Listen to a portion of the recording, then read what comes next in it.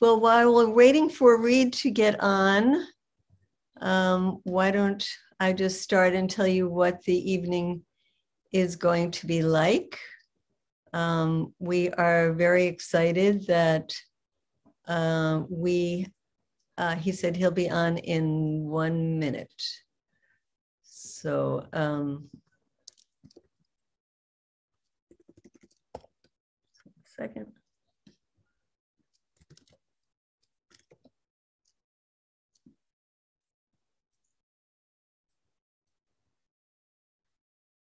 Okay, I think Reed will be with us in a minute. We'll start now. Hi, good evening. My name is Medea Benjamin.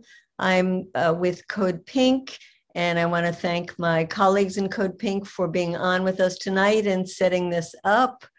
We have Michelle Elner and Leonardo Flores and Shea's with us to talk about the congressional work at the end. And we're going to have Reed Lindsay joining us in a minute to tell us how Belly and the Beast started. Then we're going to watch their latest episode, episode 6. And then we will have a talk from Cuba by the star of the show, Liz Oliva. And then we will go into a discussion and you'll have a chance to have your questions answered or make your comments or give your ideas, and then we will close out by 9 o'clock. So does anybody see Reed yet with us? Let me start introducing him as he says he'll be right on. So Reed Lindsay is a documentary filmmaker and journalist with 20 years of experience reporting, investigating, writing, producing, and directing films around the world. He's reported from Libya, India, Venezuela, Honduras, lived and reported from Haiti. I know him from his reporting in Egypt, where he was at the Arab Spring from the beginning to the end, and worked on award-winning documentaries about Tahrir Square. And then he ended up in Cuba, where we reconnected with him again as the founder and currently the director of this very innovative news media organization that covers Cuba and US-Cuba relations called Belly of the Beast. They've done 6 episodes now of their films that range from short, about 10 minutes, to some that are longer. I think the one we're seeing tonight is a bit over 20 minutes, but they're quite extraordinary. And I'm really glad we're having a chance to watch them together so we can, or the last one together, so we can talk about it. I see Reed is with us now. And we're so glad you could join us, Reed. If you could unmute yourself and tell us a little about yourself and how you started Belly of the Beast and what we're about to see. And maybe you could even, before you leave us, say something about Olivia before she joins us. Oh, right. Medea, thank you so much. It's an honor to be here. And thank you so much for your support and for believing in the project and Belly of the Beast from the very beginning, even when it was just an idea. I'm a journalist and a documentary filmmaker. I've been doing it for about 20 years in different parts of the world and mainly Latin America, and have been in Cuba for the last few years. And being in Cuba, especially during the barrage of sanctions imposed by, or intensification of the embargo during Trump, was just, it was just relentless. And seeing it happen and being there, and then seeing so little media coverage of it, really was the inspiration for starting Belly of the Beast, and specifically the main, the series, which is the biggest thing we've done, which is the war on Cuba.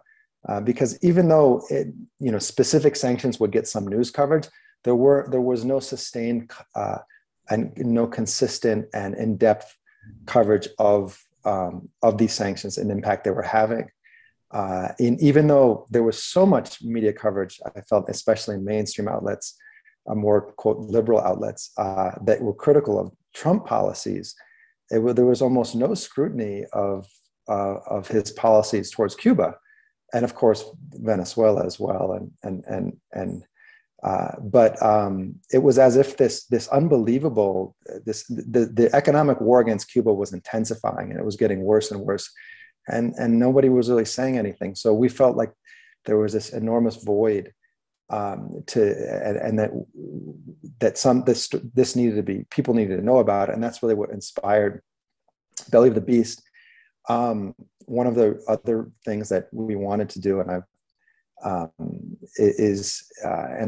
of the ways in which I think we're different, and this has been a new experience for me, and I've been doing journalism for a long time, and I myself have been a parachute journalist going into different parts of the world, and we're trying to do the opposite with Belly of the Beast, so that we're sort of trying to counter that parachute model where, you know, someone like myself from the US or Canada or Europe goes into another country in the global South and reports back about that country to the place where they're from, and often hires fixers, local journalists, and often not well paid, and reports back, to the US or to Europe or to Canada from their own perspective. We're trying to do something that's very collaborative, where we have journalists from the US and collaborating with journalists and filmmakers from Cuba. And so that's been the idea from the very beginning. And I'm very, of all the, I've been doing journalism and documentary filmmaking for a long time, and this project is definitely the one I'm most proud of for a lot of reasons. I'm really proud of the final product, the series that we've done, and a lot of other things, videos that we've done. But more than anything, I'm proud of the team that we've been able to put together, and so excited about that, about what we've accomplished, and also the potential for it. Because especially because of Cuba, in some ways I thought Cuba would be a really difficult place to do this, because it's a tricky place to do reporting for different reasons. But in other ways, it's been a really special place because of that, and because there aren't so many spaces for Cuban journalists to really tackle these incredibly important issues. And I feel like we've sort of been able to create a space where that's been able to happen. And hopefully they can have an impact and be useful for those of you, and I'm sure there are many of you here who are very active in fighting to change U.S. policy towards Cuba and other parts of Latin America and the world. Hopefully these videos can be of use to help change people's minds and influence and inspire people. This episode that is going to be shown right now is the 6 episodes. We did 3 last year and 3 this year, and this one actually was one that I was particularly excited about. I feel it's because it takes on it looks at what Biden has done. If last year was very much focused on Trump policy, and this year focuses on Biden, and specifically his reaction to July 11th, and how I think it's so telling, because you'll see how outrageous his response has been. And then what's even more outrageous is the fact that the media hasn't really called him out on these ridiculous policy responses to July 11th. They don't even, some of them are not even sensical in terms of the things he is proposing. And you'll hear from Liz, I guess, later. And Liz is a really special member of the team. She's the star for sure, although there are others that you don't see who are also just as involved, but she's really been the glue of the team, and is a really special person, and won a Gracie Award this year, which is a pretty big award. Really proud of her. The trophy is here. I'm in Idaho right now visiting my mom. I've got to somehow find a way to get her trophy, because it's quite heavy, and we weren't able to get it to Cuba yet. But yeah, that's Media's, I don't know. I feel like I probably run through my time there. I don't know. No, if I just wanted to ask you a couple of things. Well, one is to comment and say I had a chance recently to be in Cuba and spend time with your team. And it is really amazing that you have been able to put together this fabulous team that works together like a family. And you can see a lot of love with each other, and the professionalism, I think, comes out of that. And you, as they told me, have been an incredible mentor to this team, and place yourself as one of the group. And it's a really wonderful thing to watch. And I think after people see this, they're going to want to go back and watch the other 5. And they should know that you've done all of this on a shoestring budget, and that if anybody wants to contribute to the future works that you're making, I don't know if you want to put a link in the chat about where they could donate or get in touch with someone. But it would also be nice if you tell us what your future plans of Belly the Beast are. Well, Media, thanks so much. That's very kind words. And yeah, it really feels like a family. It's really exciting. I feel like it's even last year when we finished the first season, we weren't quite there yet. We had accomplished a lot, but in this last year, we've really grown together. And I feel the important thing, and we've talked about this together, is that we want this to continue even at some point if none of us are still involved. We feel like it's an important project and one that can grow and hope maybe inspire others. And so, yeah, it's been great. So we're this coming year, we want to continue to do the work we're doing.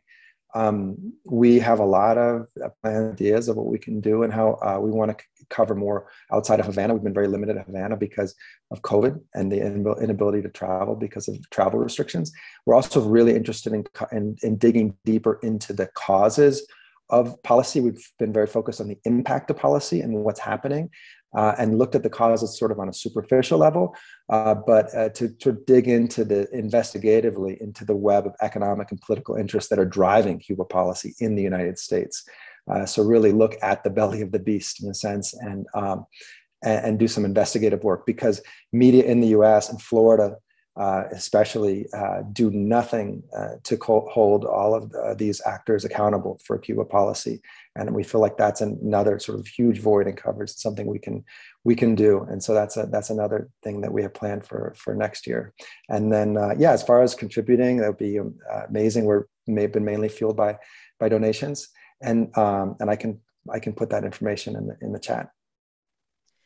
Wonderful. Well, thank you so much. We know that you have rare moments to be with your family, and we thank you for taking time out to join us.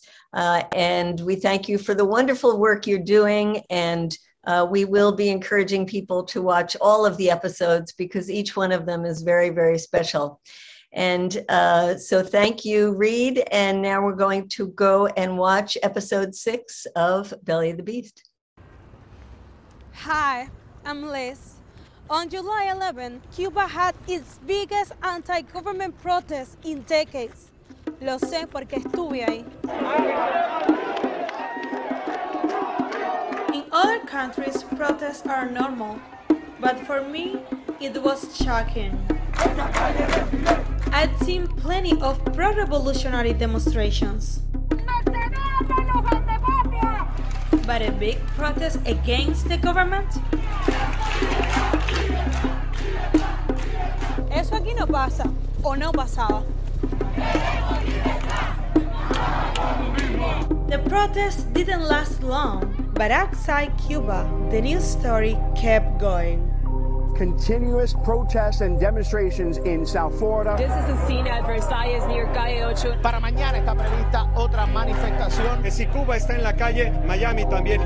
People in Miami went crazy, and in DC, Biden decided to increase sanctions against Cuba.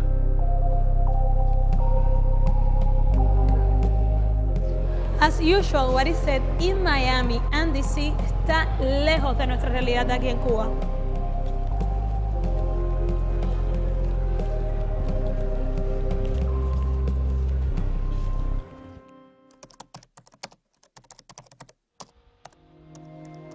Michael Gonzalez is a Cuban journalist. He believes reporters must distance themselves from the stories they cover. But on July 11, he couldn't. Ese día me llenó de optimismo, poniéndome en la piel de la ciudadanía. En la manifestación en la que estuve hubo violencia. La policía, los antimotines intentaron rechazar a los manifestantes. Llovieron piedras de ambos bandos, terminé detenido. Me tiraron duro del pelo, me obligaron a agacharme, se cayeron mis gafas, mis espejuelos, no me permitieron recogerlos, los patearon. Mi caso es mínimo en comparación con otros. ¿Qué pasó en tu caso específico? Yo estuve detenido solo 24 horas. Algunos de los muchachos que estaban presos conmigo estuvieron en el vivac durante 18 días. It wasn't the first time Michael was detained. Michael is the director of Tremenda Nota, the only online LGBTQ magazine in Cuba. No les digo nunca, esto no se puede publicar. Que creo que a todo el mundo le ha pasado aquí en todos los medios donde ha estado. Los medios estatales ya sabes cuántas limitaciones tienen. Muchos medios que se dicen independientes están en la misma cuerda pero de la otra orilla. Tremenda Nota was initially funded by a British NGO. Michael says he later discovered that the money came from the US government. Al cabo del tiempo hemos sabido que reciben fondos estadounidenses, por ejemplo de NED, del Fondo Nacional para la Democracia. Pudimos usar esos fondos con libertad. El gobierno cubano no lo evaluó así.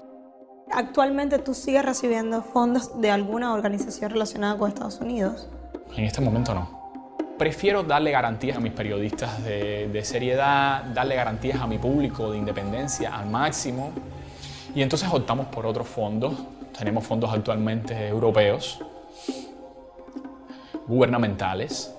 Michael says Tremenda Nota hasn't received US funding since 2019. Yet he continues to face government harassment. ¿Cómo funciona la represión en Cuba? Tiene muchas caras. En mi caso tengo una larga historia. He sido detenido varias veces.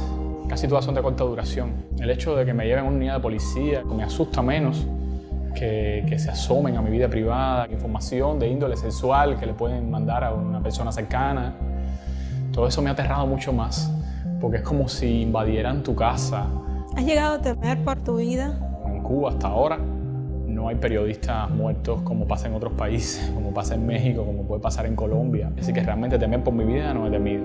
En algún momento de la narrativa mediática del 11 de julio, el centro dejó de ser La Habana, Cuba, y se convirtió en Miami, y se contó el evento de una manera diferente. Estábamos viendo un video de un líder opositor que está exiliado actualmente, está en Miami, y estaba hablando de muertos que están sacando por las puertas traseras de las unidades. Yo le comentaba a mis amigos aquí, esto es un disparate que además está rebajando todavía más la poca credibilidad que ya tenían. Joe Biden dice que van a estar muy atentos a lo que digan, a lo que piensen los cubanoamericanos. Yo creo que deberían estar más atentos a lo que diga o a lo que piense la gente que sigue viviendo en Cuba. Tonight we are monitoring protests as they pop up all around Southwest Florida. Que los están matando, los están asesinando. They take their eyes out, they take their teeth out, they're like torture. They're killing young people. If you know communist, you die. Los ancianos que han asesinado. Basta ya que el pueblo cubano sea acribillado y asesinado. None of these things were true. But in Miami, the facts didn't matter. Cuban-American hardliners pushed for regime change y hasta una invasión militar. We are asking for the international community led by the United States to intervene. Are you suggesting airstrikes in Cuba? What I'm suggesting is that that option is one that has to be explored. Siguen pidiendo intervención. The demonstrations in Cuba lasted hours. In South Florida, they went on for weeks. Cuban Americans used the Miami protests to pressure Biden. El presidente Biden tiene que tomar esto en serio. I want to see more sanctions. Pero nosotros somos el 3% de la población de la Florida, pero 6% del voto.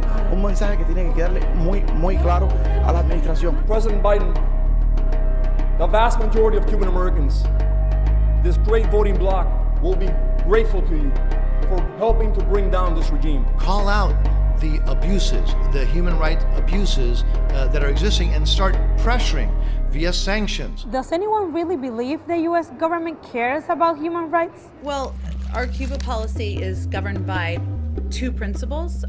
First, support for democracy and human rights. Democracy and human rights guide U.S. foreign policy, right? The U.S. sends $1 billion a year to Egypt, whose president led a massacre of more than 900 protesters in a single day. The U.S. gives Israel almost $4 billion every year in military aid, even though Israeli authorities are guilty of apartheid, a crime against humanity. Saudi Arabia is the biggest purchaser of U.S. arms in the world. It is also an absolute monarchy where torture is widespread and protests are illegal. Our relationship with Saudi Arabia is important. It's important to U.S. interests. The U.S. has given billions to Colombia's security forces, which have carried out extrajudicial killings and opened fire on unarmed civilians. Colombian security forces killed at least 44 people during protests this year. In Cuba's protests, one person was killed.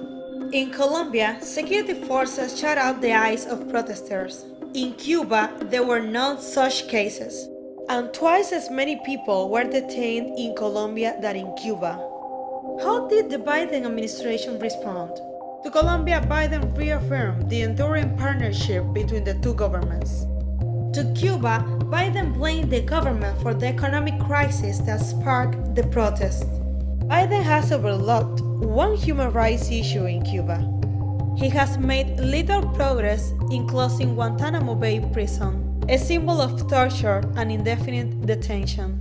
If democracy and human rights don't drive Cuba policy, what does? Second is Americans, especially Cuban Americans. Why does Biden care what Cuban Americans think about Cuba policy? The State Department doesn't let Russian Americans determine Russia policy or Chinese Americans decide China policy. That's because they can't swing an election in Florida. Cuban Americans can. Porque aquí hay votos cada 2 años. Llegará un momento en que el congresista, el senador, el candidato presidencial que no se ha portado de cierta manera o que se ha manifestado de cierta manera, hay que castigarlo. Donald Trump pandered to Cuban American airliners to win votes in Florida. So far, Biden has done the same. So I want the Cuban Americans to know that we all around this table, and myself included, see your pain, we hear your voices. Instead of talking to the Cuban people, Biden based his response to July 11 on the demands of Cuban Americans. We're increasing direct support for the Cuban people by pursuing every option available to provide internet access. And we will form a remittance working group to identify the most effective way to get remittances directly into the hands of the Cuban people. They have a COVID problem in Cuba. I would be prepared to give significant amounts of vaccine. Cuba has a lot of needs, but those 3 things, we already have them. Hola, ya estoy aquí. Hola. ¿Qué? Bienvenida. Estás entrando al área de desarrollo de Pixel. Wow, qué bien. Gracias por recibirme. Alain is a co-founder of a software company called Pixel Solutions. He helped launch the company 8 years ago. Now, Pixel employs more than 30 people. Hicimos hacer que Cuba se pareciera desde el punto de vista digital un poco más al mundo. Alain and his team have developed dozens of apps and programs, including an online music store, a taxi service app, and business management software. Siempre nos han tildado de locos hasta que hemos demostrado que es posible. Una pregunta, ¿tú tienes internet? Cuba tiene internet. Yo tengo internet. Hoy estamos hablando más del 68% de la población, según datos oficiales, tiene acceso a internet. Y entonces, ¿cómo es posible que el presidente de Estados Unidos dice que nos va a ayudar trayéndonos internet a Cuba? Eso es una observación interesante. The Cuban government cut internet access on July 11th. Connectivity was irregular during the following few days and then returned to normal. But according to US media reports, we've been in a permanent internet blackout. Governor DeSantis is calling on the White House to help restore internet access. Limited internet access on the island of Cuba. El internet sigue cortado. We should be looking at how we can expand access to the internet, considering satellite feed of internet. La administración de Biden puede amplificar el Wi-Fi en la embajada en La Habana y en Guantánamo. In Guantánamo Bay, Cuba, on the island, to provide using these new balloons, these helium balloons. Tal vez es que las personas en Estados Unidos no conocen la realidad. Hoy hemos analizado varias propuestas de las que han ido nombrando. No nos parecen viables. Se han visto muchas que incluso a veces son hasta ilógicas. Si realmente quisieran apoyar el internet en Cuba, nos hubiesen dejado conectarnos a los cables que pasan a solo 35 kilómetros de una zona acá en el occidente. Aquí estamos viendo el mapa de los cables submarinos de fibra óptica. Los cables bordean Cuba y no tocan Cuba. ¿Por qué? Evidentemente tenemos claro por qué. ¿Quién lo rige? El gobierno de Estados Unidos.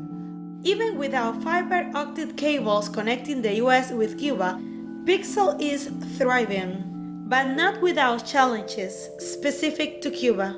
El gobierno de Estados Unidos que prohíbe que accedamos a fuentes de información o a repositorios de código para nosotros poder hacer nuestro trabajo.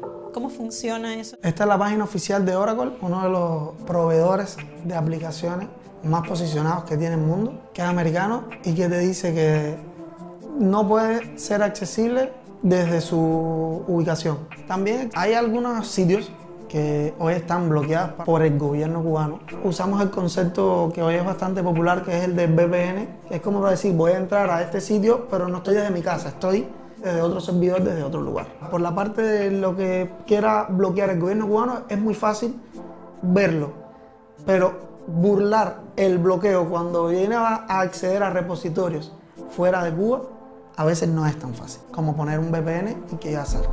¿Por qué no? Los que rigen la política de conexión del mundo son los Estados Unidos. Si no quieren que yo acceda, aunque tenga VPN, no accedo. ¿Y qué otros efectos tiene el bloqueo en ti como emprendedor en Cuba? Desde octubre nosotros tenemos dinero fuera de Cuba que no hemos podido cobrar. ¿Lo que impide que cobres tu dinero es el gobierno de Cuba? No. Lo que impide que yo cobre el dinero es que existe un bloqueo que si un banco hace transacciones con Cuba puede ser penalizado y que hace que no se arriesgue. Dicen que las sanciones no afectan a ti como individuo ni como empresario, que solo afectan al gobierno. Seas ya del gobierno o no seas del gobierno, si estás dentro de Cuba, estás afectado por el bloqueo. In Cuba these days there are lines for pretty much everything. Aquí no. There are more than 400 Western Union payment points across Cuba y todos están cerrados. Money transfers to friends and family, called remittances, are a huge part of the Cuban economy. 56% of Cubans polled in a recent survey said they receive remittances. This is not unique to Cuba. People across the global south receive remittances from friends and family who have migrated to the United States and other wealthy countries. Cubans used to receive an estimated $3 billion a year in remittances, mostly from the United States. In October 2020, Donald Trump blocked U.S. remittance companies like Western Union from working with Fincimex, the state-owned Cuban company that processed the transfers. The Biden campaign accused Trump of waging a war on family remittances, but after becoming president, Biden flip-flopped.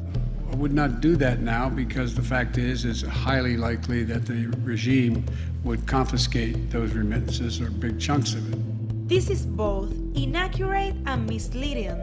Since July 11, Biden seems to be taking his cues from Cuban-American hardliners. I want to be able to send my aunt in Cuba money, but the regime takes 20% off the top of every dollar I send. This is false. In 2020, Western Union charged a $7 fee to send a $200 remittance to Cuba. Western Union kept $5.50 and gave the remaining $1.50 to Fincimex. These fees are normal for the region and even lower than some countries. Well, of course, there's not an amount that is acceptable to us to go into the coffers of the Cuban government. You can still get money from family and friends in the US, but it takes longer y cuesta mucho más dinero. Hi, Natalie. Hey, Liz. I'm here at Bacuba. I'm going to go turn in the $100. I'm here in Little Havana, Miami. Bacuba is a company in Miami that offers money transfers to Cuba. $4,000 pesos cubanos. So here is the receipt. You should be getting it in 24 to 72 hours. Bacuba delivers the money directly to your house, bypassing Finximex. Before the ban on Finximex, I would have gotten the equivalent of around $100 via Western Union. Here's what I got via Bacuba: 4,000 Cuban pesos. That's about $65. Biden is opposed to the Cuban government earning a 1% fee on money transfers, pero parece no molestarle con que las empresas en Miami cobren un 40%.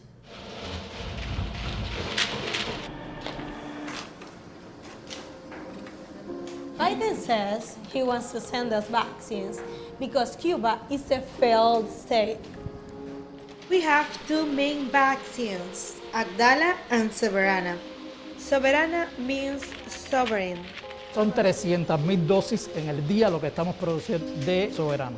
Dicen que antes de que se acabe el año toda la población... Ya toda la población está vacunada. Cuba has one of the world's highest vaccination rates.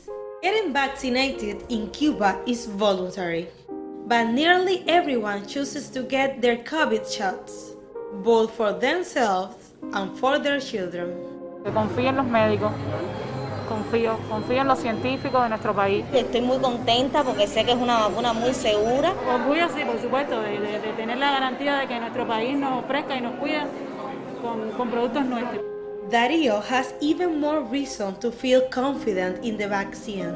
¿Y estás feliz con esto que estás haciendo? ¿Por qué? Porque es algo que hizo mi mamá. Darío's mother, Dagmar, helped develop the Soberana vaccine as the head of research at Cuba's Finlight Institute. Cuba apostó por la biotecnología. Nosotros somos productores de vacunas, de diagnosticadores, de anticuerpos monoclonales. Tenemos productos, por ejemplo, la vacuna Bamingo-BCF que resolvió el problema de la epidemia de meningitis en la década de los 80. Fue durante muchos años la única vacuna de su tipo en el mundo. Ahora el foco de nuestra ocupación ha estado relacionado con investigar y desarrollar candidatos vacunales contra la COVID-19. ¿Cuál es la eficacia de Soberana? El esquema de 3 dosis de Soberana alcanza más de un 90% de eficacia clínica, al igual que lo alcanzan las vacunas como Pfizer, Moderna. Yo estoy vacunada con Abdala, pero en un primer momento el rumor que había era que íbamos a ser todos vacunados con Soberana 02. ¿Por qué no sucedió esto? A partir del mes de abril, mayo, tuvimos un bache productivo grande, duró aproximadamente 2 meses. No recibimos en tiempo los insumos, sobre todo asociados a la producción del RBD, que es el antígeno fundamental de la vacuna, y la razón fundamental es el bloqueo. Nosotros no podemos comprar directamente a los proveedores de los Estados Unidos, incluso algunos proveedores de otros países. Si un producto que nos venden tiene más de un 10% de un componente producido en los Estados Unidos, ya no nos lo puede vender. Las sanciones no son nuevas, esto del 10% tampoco es nueva. Se ha agravado después de que el gobierno de Trump comenzó a recrudecer las medidas en contra de Cuba. Los proveedores ahora se cuidan más. El pico de muertes en Cuba vino a dispararse a partir de junio. Si se hubieran producido las vacunas, ¿hubieran podido tener algún impacto? Si hubiéramos logrado alcanzar para ese momento las coberturas de vacunación que estaban previstas, es probable que hubiéramos prevenido algunos de los fallecimientos que ha habido en este periodo. El gobierno de Biden criticó al gobierno de Cuba por no participar en COVAX, el mecanismo creado por Naciones Unidas para que países pobres recibieran vacunas. ¿Por qué desarrollar sus propias vacunas, que además de desarrollar una vacuna lleva tiempo? No es cierto que el mecanismo COVAX da las vacunas gratis. Hubiéramos tenido que aportar financiamiento.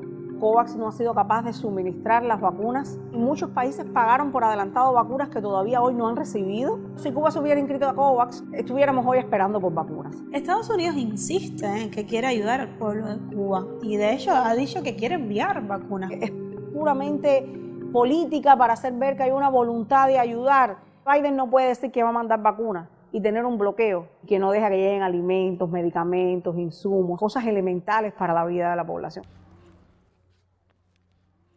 We know the U.S. government doesn't want to help the Cuban people, but if it did, there are some things it could do.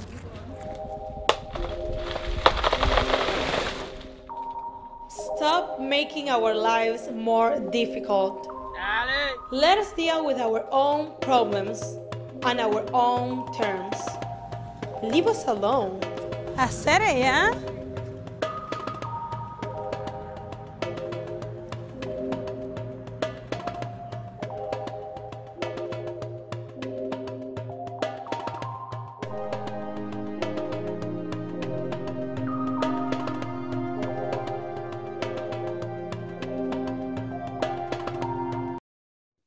Wonderful.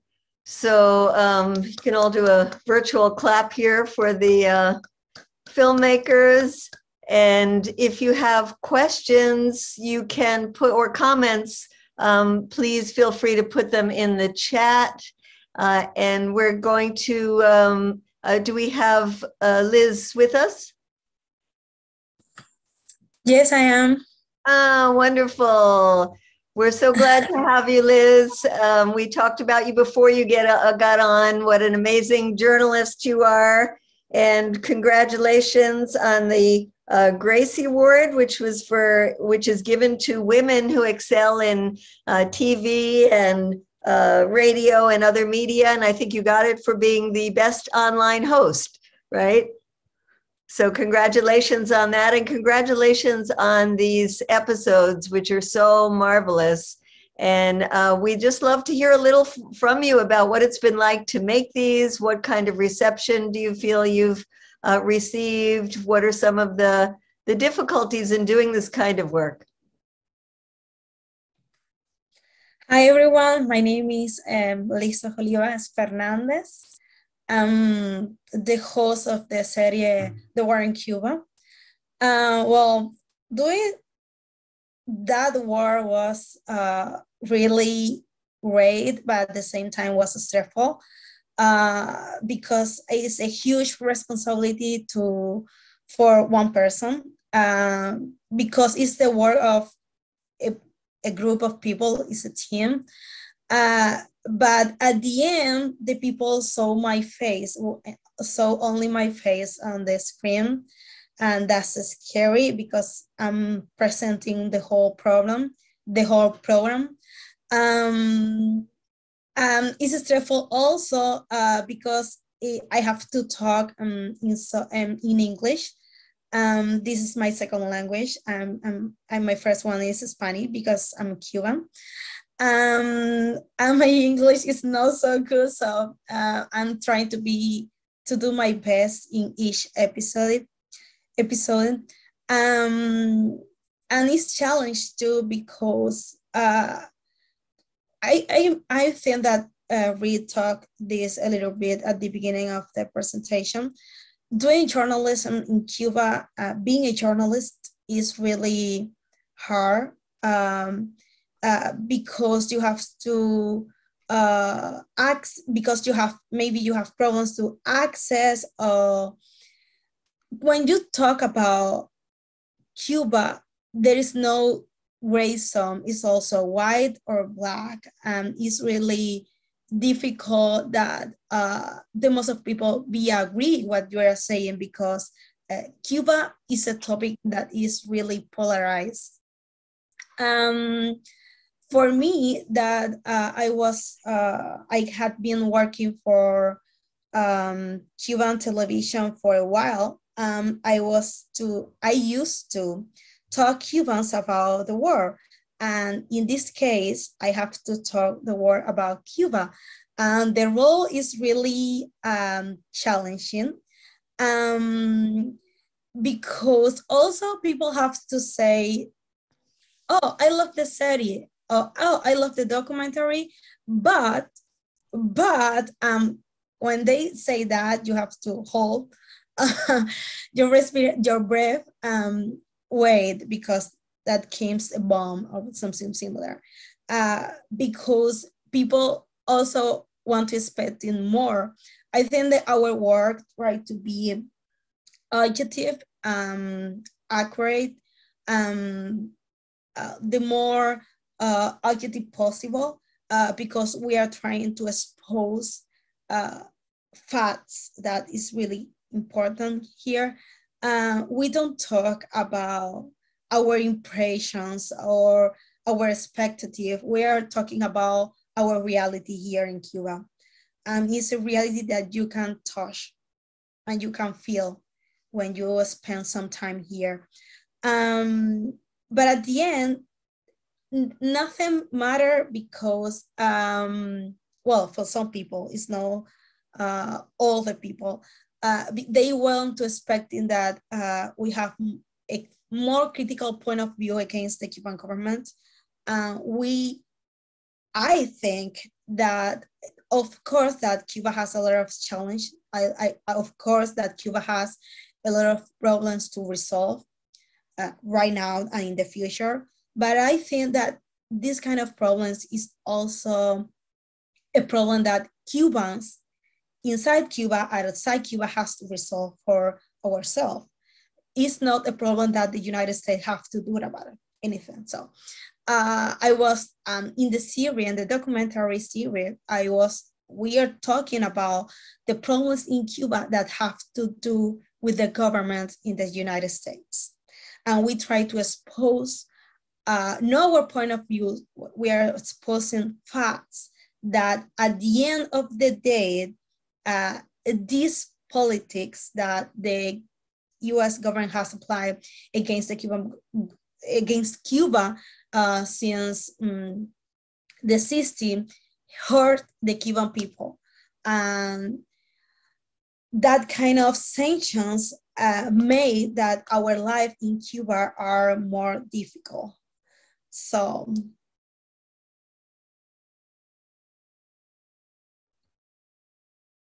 Yes, thank you. It's interesting when you say you hold your breath because you know there's going to be criticisms from all sides. I'm sure there were people who didn't like that you started out this episode talking about crackdown on journalists. You're trying to tell the truth of what things are like in Cuba, and I'm glad you are doing that.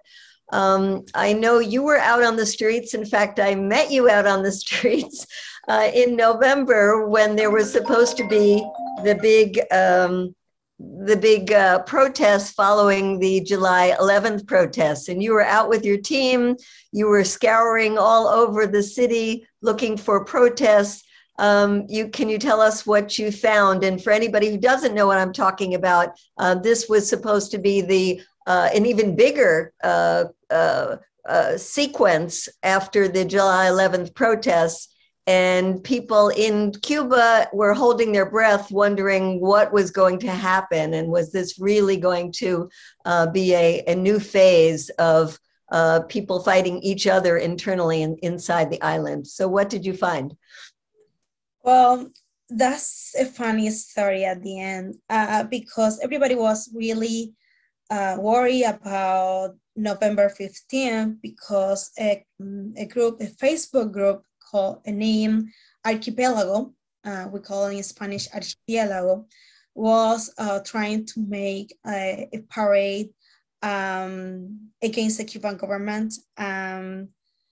People was expecting because I'm worried because people was expecting another July 11th. Nothing happened at all. People don't talk the streets because this is a Facebook group that have like a very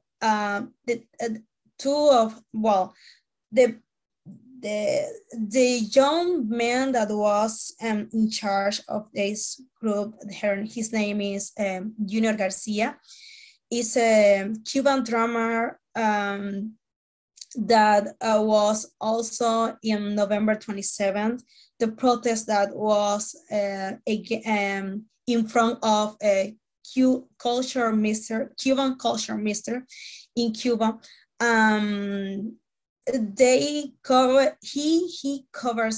He became some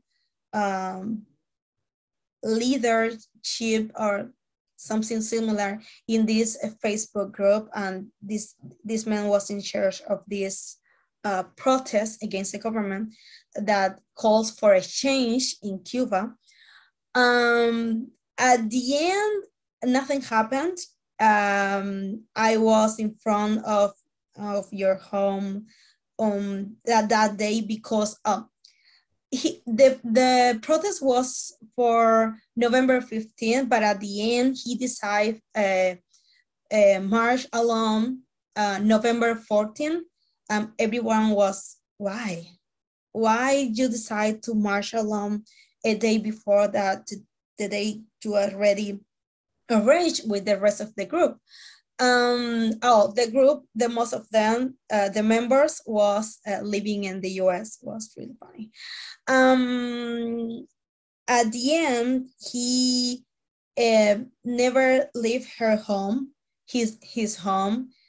He had something, I don't know if you have been listened to about actos de repudio. Media, I don't know how to translate that. They have Cuban people yelling in front of your home, trying to make a statement in favor of the Cuban government or something similar. There was also people playing a guitar, young people singing Cubans pro-revolutionary songs. It's a kind of Cuba thing, I think so. Acto de repudio. Yes. So you were saying you were outside of Junior's home waiting for something to happen, but there were neighbors that were coming out who were yelling in the street. They were pro-revolutionary. It was kind of a circus-like atmosphere outside. And and then at the end, he never left his home. A few days later, we can see a lot of posts in Facebook asking for, the people was asking, where is Junior Garcia? Please, the regime need to liberate or something like that, like, because they were thinking, speculating about the life that Junior Garcia, and at the end we discovered that he fly the same day that it was arranged the protest to Spain. So he left the country and went to Spain. And I think that was tremendously disappointing for a lot of his followers who really did look to him as a leader. And when he left, I think the movement has really been in tremendous disarray. But the point really, Liz, is to say that a lot of this opposition that I spent the time while I was there talking to young people like you, and got a feeling that certainly there are lots of things that people find fault with in the revolution and would want to see changed. And yet people understand that this kind of regime change movement coming from the United States, which is financed with US tax dollar money and pays for a lot of the opposition, creates such an enormous sense of uncertainty. And is certainly in the United States, in Miami, it's blown up to be something huge. With all of the problems in Cuba and a very difficult time with the scarcities, with the lack of tourism that was a major source of income, as you say in the film, the lack of remittances. And Cuba is the only country in the world, I think, where people cannot send remittances to their family members. With the prices going up, and you showed how people are in line for everything, there's a lot of discontent. And the US has been playing on this discontent, as it has done over the years, like when the Soviet Union fell apart and there was tremendous economic scarcity in Cuba as well. But as you say in the end of the film, that what you were calling for is for the United States to leave Cuba alone. And that's what we are calling for. And I want to give time to talk about some of the things we're doing in the US. So I don't know if there's any words you want to leave us with, Liz, about what you think we should be doing or anything you'd like to tell folks before we move on to the portion of our program that deals with what's our responsibility here. Well, it's easier. You have to pressure politicians to leave Cuba alone because the problems in Cuba belongs to Cuban people. The most great thing that the United States or the US government can do for us is leave us. Because we don't need money from the US. We don't need anything from them. We need only that Cuban people have to right to live peacefully and to right to live or have the country that we need and we have and we desire and we help us because we deserve it. At the end of the day, the U.S. government say that they want to help us, but they aim to hurt us. For example, when someone in U.S. asked me the question that you already asked, I already say, well, you need to pressure and you need to do whatever is in your hand to end the blockade, end the sanctions against Cuba, and the lobby, Cuban-American lobby that is not a Democrat or Republic, is both. And this is a thing that are killing us. Well, thank you so much for joining us tonight. I want everybody to stay on because we have a big responsibility and a lot of work to do, but let's give another virtual applause to Liz. Thank you so much for your marvelous work. We look forward to seeing all the episodes for those who haven't seen them yet, and we look forward to the future work that you're going to come out with. It's professional, it's beautifully done, and it's very profound and very important for people in this country to see. Thank you. So now we want to go to the portion of what we can do. And there's a lot that is going on and a number of people on this call that are working hard and doing things. And if you want to put in the chat some of the things that you are working on that you would like people to know about, that would be great. In the meantime, I'd like to bring up Shea Libo to talk about the congressional liaisons that we have. Just by way of introduction, we are part of a larger group called ASERE, and I think we have Natasha on tonight. We'd love a chance to get to you if you would like to say a word about that. But we just came off of a really wonderful campaign that we did with quite a number of groups like Just Foreign Policy, the National Network on Cuba, groups like the Center for Democracy in the Americas.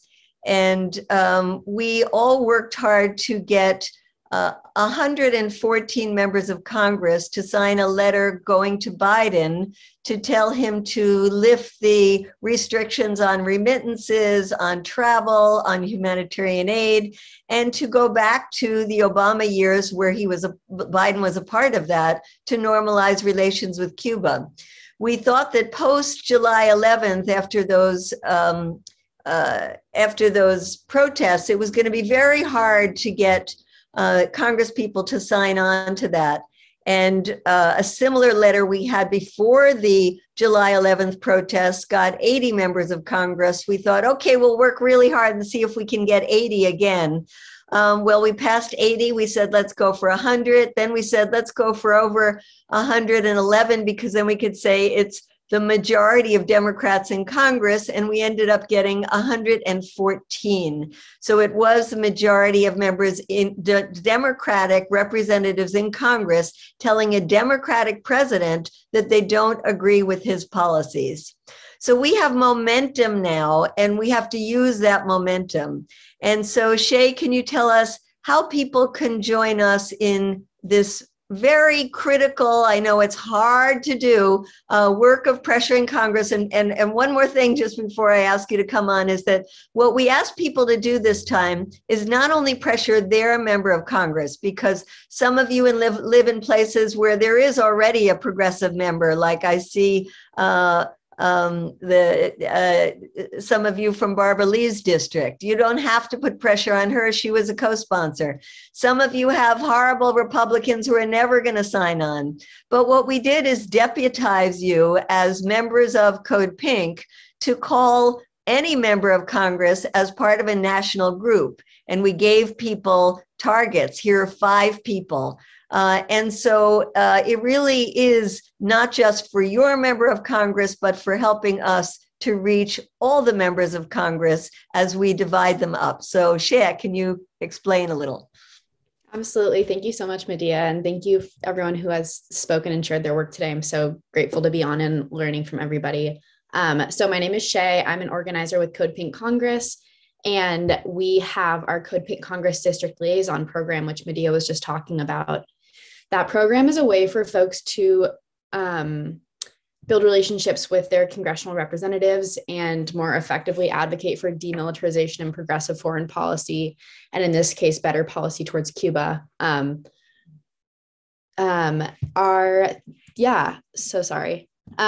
theory of change is that constituents building relationships with their representatives and lawmakers is one of the most effective ways to create legislative change, a lot more effective than writing emails or letters and calling, even though that's really important as well.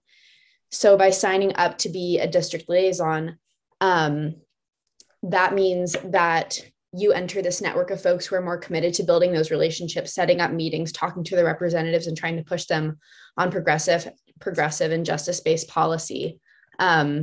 So that may look like me reaching out to you when there is a piece of legislation or a campaign that we need the representative support on. We provide support in setting up meetings with representatives, getting folks from your district to join as well, providing resources, trainings, and then also other forms of engagement. Even if what Medea was talking about, your rep might not be movable or might already be on board, there are new ways to engage. So I'm going to put the link in the chat where you all can register if you're interested in being part of this program. If you have more questions and aren't sure if you want to join but would like to talk it through, I would love you to email me. I just put my email in the chat as well. I'm shay@codepink.org. And this is just one way to engage, but I do think it's a really important mechanism, especially for those of us who are based here in the United States, the belly of the beast. Thank you. Wonderful. Thank you so much. We feel like this momentum we had is quite extraordinary, and we have to keep it up. And as you know, there is an election coming on. We want to commission some polls in Florida to look at what people in the state of Florida, including the Cuban Americans, think about this. Because they are not all of one voice. And I know we have some Cuban Americans on the call. If any of you want to say anything, Josue, Tomas, just raise your hand and we'll call on you. In the meantime, I think we also want to mention that we have trips to Cuba coming up. I was just thinking today, where can people go away where they can feel safe from COVID? And there's really actually probably the best place in the world right now to go is Cuba, because I think they are about number 1 or number 2 in terms of vaccines. 91% of their population is vaccinated, I think, as of today. And the ones who aren't vaccinated, they left to the end people who had already gotten COVID.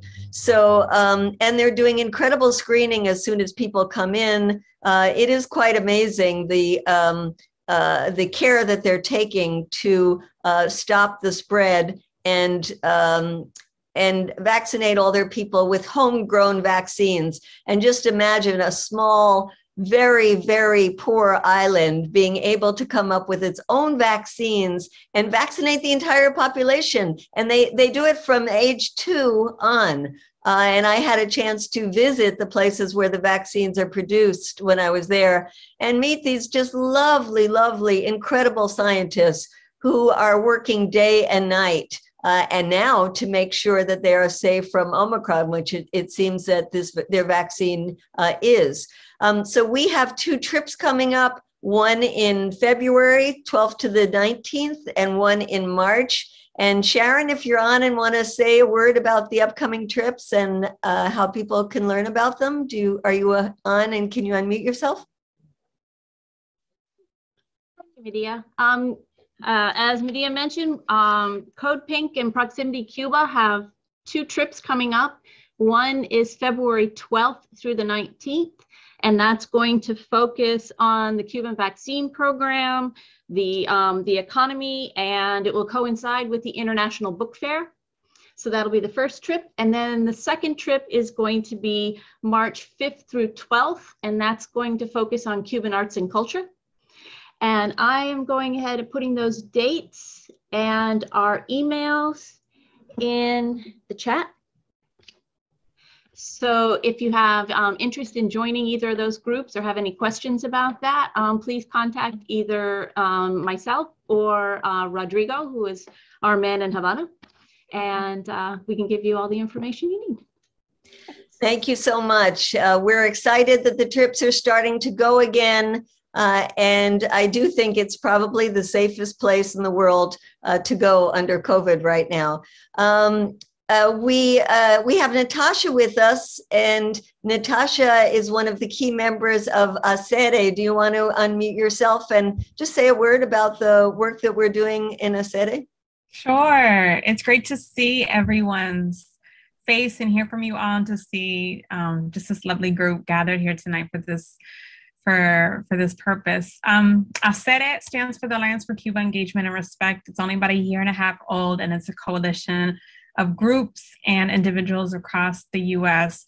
who have decided that it's really time to push for progressive policy changes in Washington. So we know that there has been a lot of effort and a lot of organizations that have been around for a long time that have focused on policy changes, and yet we haven't seen much happen. And in fact, we've seen, as you all heard, really a reverse of the advances that took place under the Obama administration, which was the anniversary, which was just a week ago or so. No, it's been 7 years since the reestablishment of diplomatic relations and engagement with Cuba, and yet that feels like 61 years ago, unfortunately. And so, in ACERE, we really think that it's important that we channel the voices of grassroots leaders and activists and constituents and individuals, all of us on this call tonight, to the halls of power, to DC, to really demand the change that the majority of US residents and citizens, of Cuban Americans and the Cubans want, and to hold those accountable who have made those promises and yet have not fulfilled them.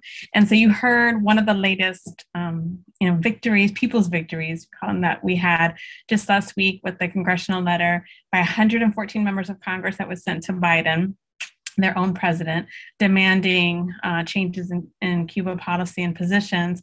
But in addition, there's a lot of other ways that we can really reach back to 7 years ago and try to build upon the momentum that started then, including with sectors that have just been really quiet now: the business sector, agricultural sector, transportation sector. There's so many that academic, cultural components, artists that were active and vocal and really supportive of re-engagement that have been silent and that really need to be re-engaged now. And so, to the extent that any of you are interested or have contacts or have thoughts about how we can reach out to U.S. businesses, to those in farming and agricultural and poultry settings, dairy settings, those who have an interest and want to engage with their Cuban counterparts, please reach out to us. I'm going to drop that set of email in the chat.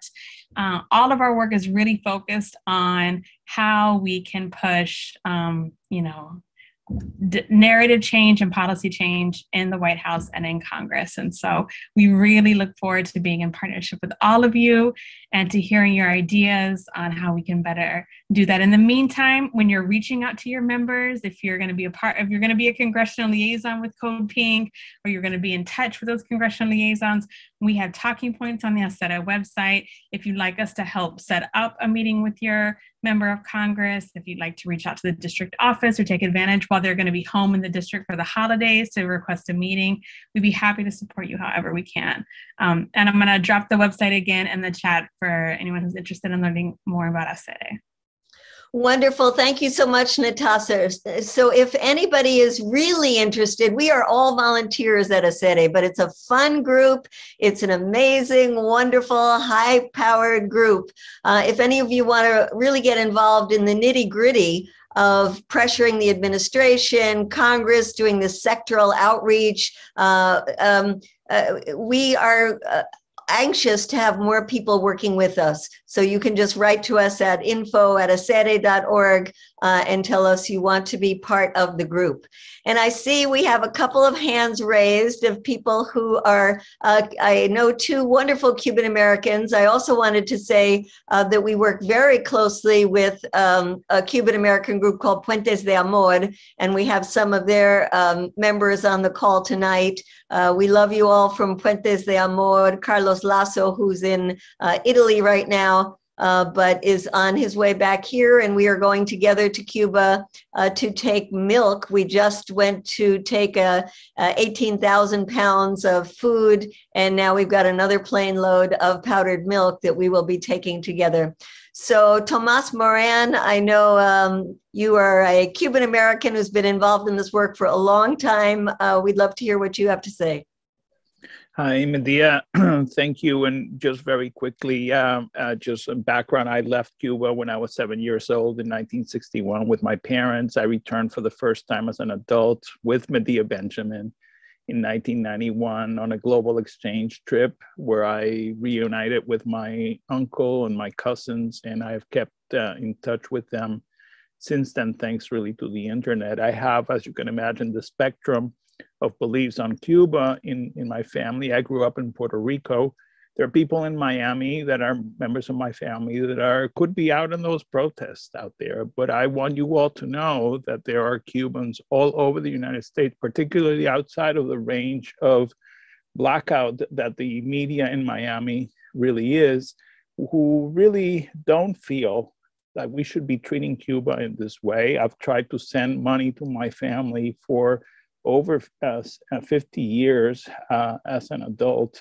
And it is pathetic that of all the countries in the world, we're the one that are punished in this way, distinctly from what we do with every other country. And I just want to tell you that this argument to your United States friends, to let them know that this unbalance is just not right.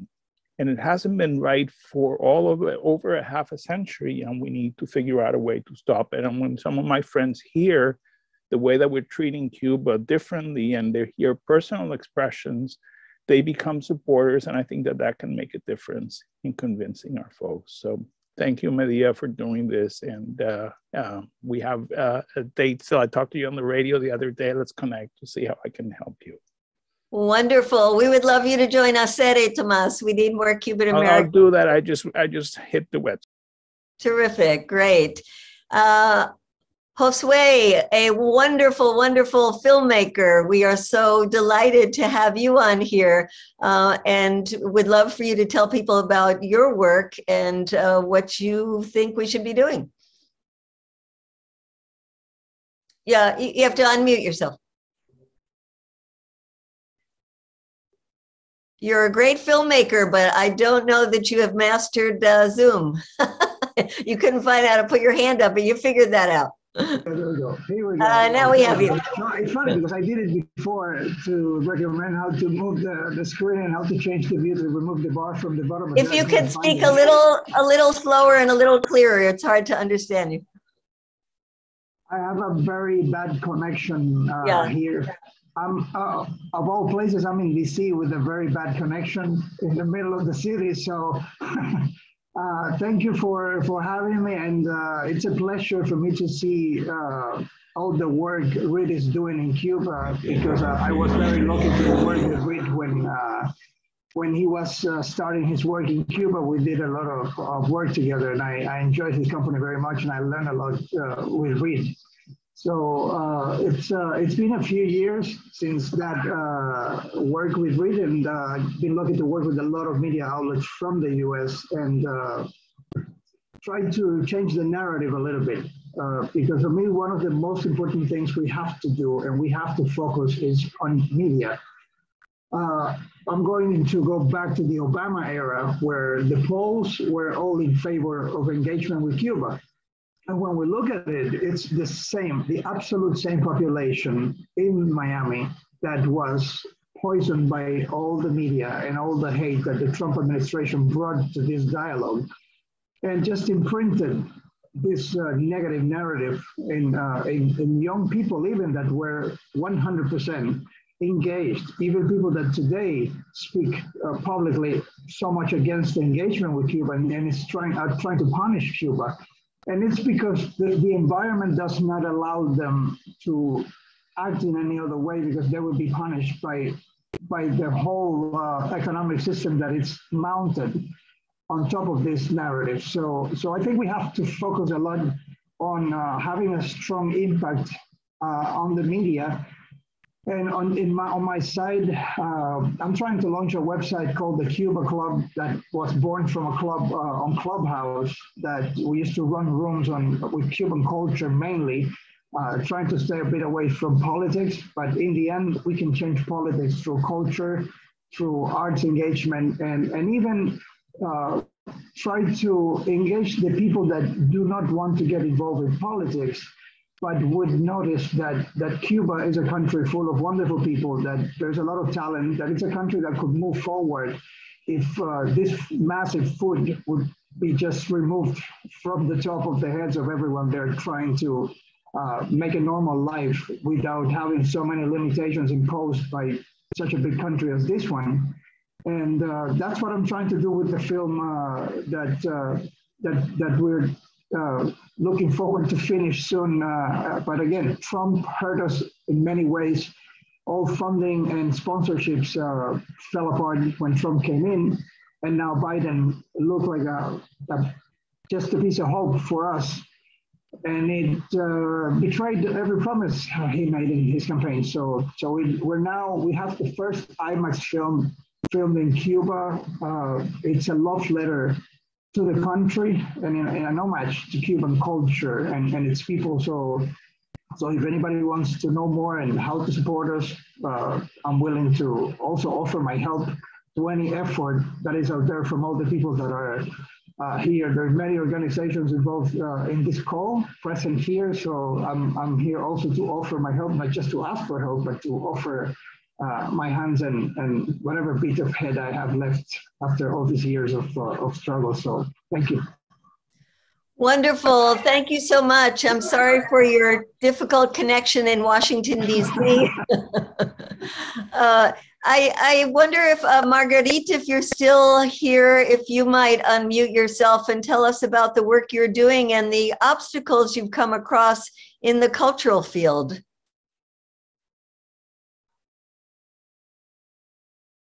Are you still on? Somebody wrote, Josue, Cuba IMAX is stunning, and it certainly is stunning. You can watch the trailer and it just makes you want to get on a plane and go to Cuba. Can we get Marguerite? So she might be busy, but I do want to acknowledge her and the work of Hot House, which has been doing wonderful concerts online with just fabulous Cuban artists. And as we were talking about culture being one of the key ways to reach people. Yeah, now we can hear you. Welcome. Oh, you're with the bad connection as well. Yeah, now we can hear you. Welcome. Okay, thank you. Oh, you're with the bad connection as well. I'm in a room with no mic, so I could pass. Sorry, I just went to a different room, but I'm still listening. We can hear you. Can you tell us about your work? Okay, thank you.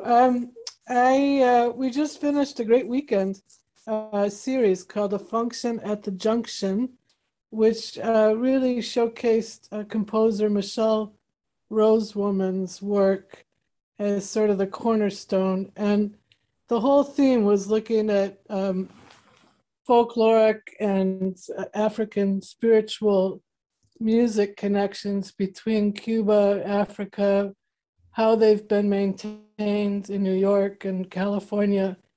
And we think it really has legs to turn into kind of a bigger realized kind of exhibition and multidisciplinary piece that could happen at the Smithsonian or maybe at the Schomburg, or, you know, have some kind of sponsor that could really take this intersection of Afro-descendant religious and music practice as a way to bring a lot of Cuban artists into the US, and also to bring some of the really phenomenal artists in the US, Arturo O'Farrill, Ruan Ortiz. You know, there's so many amazing musicians here now. And I think that this could be a way of creating a bridge event without having it be so overtly, you know, housed in sort of what other people have seen as sort of polarizing conversation.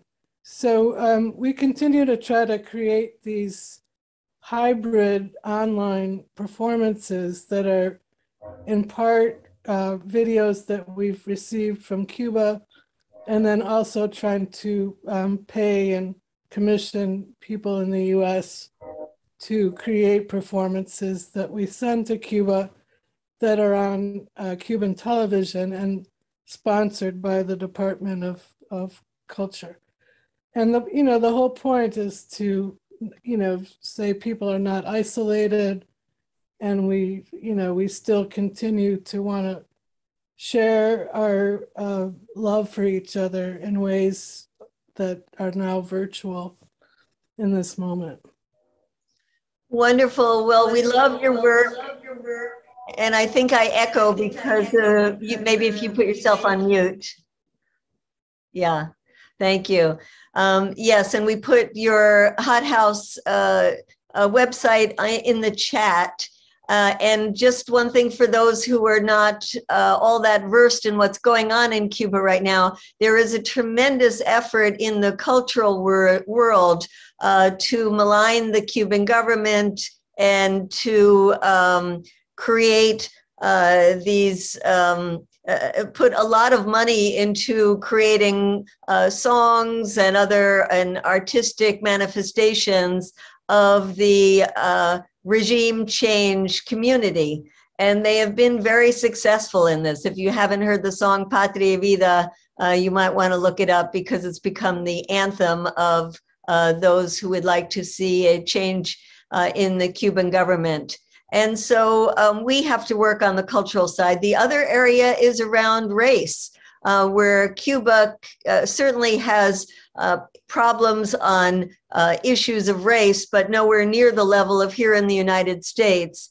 And yet those who are opponents of the Cuban government have latched on to these problems and portrayed it as if it is the poor Black community in Cuba that is leading these regime change efforts.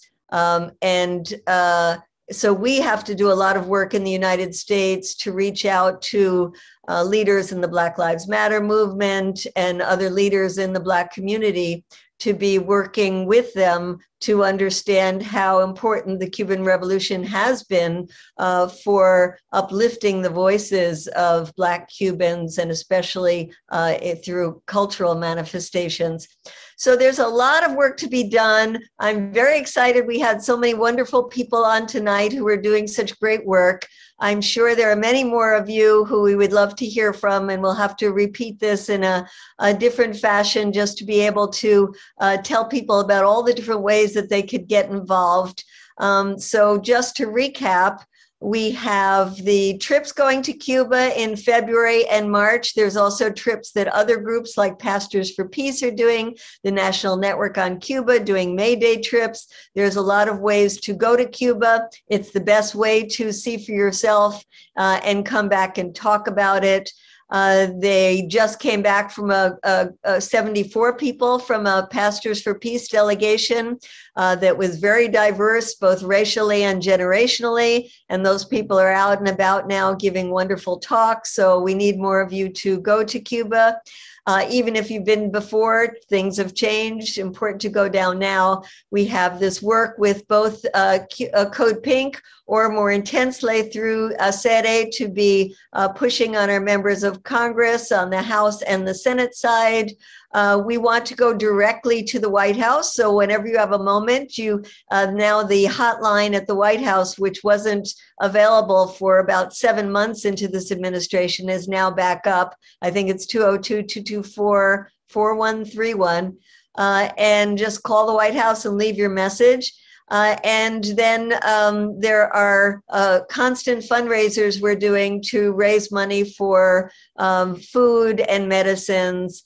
And that is just some of the things that we're doing. So there's lots and lots going on. Thank you, Natasha, for putting that number in the chat. Let's keep this momentum going. Let's not let this administration hold the entire island of Cuba hostage because it wants to regain 2 congressional seats in South Florida. So we've got a lot of work to do. Thank you, everyone, for joining us tonight. Thank you to the CODEPINK team for putting this on. Let's move forward and make sure that 2022 we bring some relief to the Cuban people. Thank you. Ciao. If everybody wants to unmute, we can say goodbye to each other. Bye-bye. Bye. Everyone. Bye. Adiós. Muchas gracias. Hola, Leslie. Love you, Medea. Love you. Thank you so much. Bye, everybody. Thank you, Medea. Feliz Año Nuevo. Hello, Mary. Happy New Year. Yes. Feliz Año Nuevo. Hola, Isabela. Aloha. Aloha. Aloha. Hola. Adios. Oh, the dog's barking. Thank you.